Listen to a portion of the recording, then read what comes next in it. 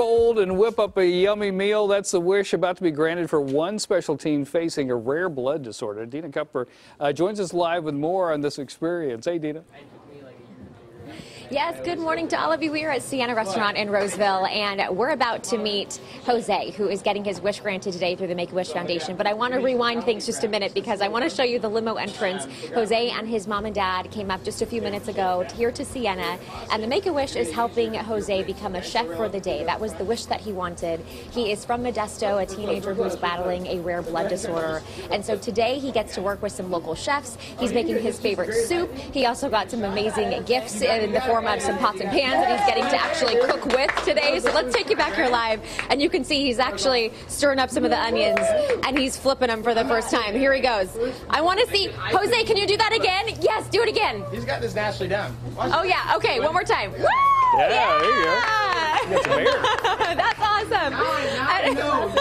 We have Jennifer Solo with the Make-A-Wish Foundation. First of all, we're going to talk to Jose in just a minute, but talk about what's happening today. Oh, this is incredible. You know, when a community comes together to grant a wish, we are always so grateful. So we're up here early this morning. We're cooking already. It smells amazing in here. This is Jose. He's been battling a rare blood disorder, and it's just incredible for Sienna and the owners here and all this community to come forward, and especially Paul, who's teaching them all kinds of wonderful culinary arts. It's amazing, and it does smell good. I am going to interrupt them for just a moment. Okay, can I interrupt your cooking session for just a moment? Jose, I just want to talk to you. My name is Dina. How are you? Good. Good. What are you doing here today? Well, here just making my dream come true, becoming a chef. And what exactly are you going to be making today? Today I'm going to make my favorite soup from Mexico. My favorite is the pozole. Oh, what are some of the ingredients in there? Well, it's one of these. They're like little corns. Uh-huh.